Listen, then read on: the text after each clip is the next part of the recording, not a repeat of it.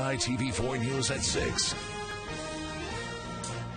Inmates at the Oahu Women's Correctional Center will play an important role in opening up access to over 100 years of Hawaiian history. Nonprofit Awaiulu is getting help from the women to help transcribe Hawaiian language newspapers written between 1834 and 1948. As KITV4's Moani Keala Nabarro reports, the task is seen as a way for the inmates to reconnect with their roots. Donated computers sit inside the library at the Women's Community Correctional Center in Kailua. This is where 30 inmate volunteers will transcribe Hawaiian newspapers over the next month.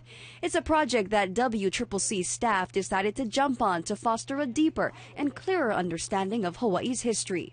It's just a beautiful way of transitioning out of prison.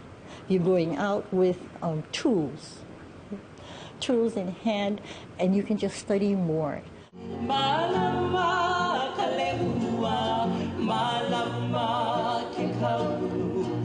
We listened as inmates melodically sang Hawaiian music and danced hula. Group after group came up to perform and showed their interest in the Hawaiian culture. Staff on site say many inmates are excited about the newspaper project, which starts next week. All of the work done here will help Ike Ku'oko'a. The nonprofit launched a mission last November to make Hawaiian language newspapers accessible on the internet. Over 6,000 people around the world are already transcribing away, and now the women here, many part Native Hawaiian, are joining in. It makes them feel a part of a culture that most of them have spent their life not feeling a part of. They felt on the outside of it. This gets them right smack dab in the center. Inmate Jemmy Swanson is looking forward to the project.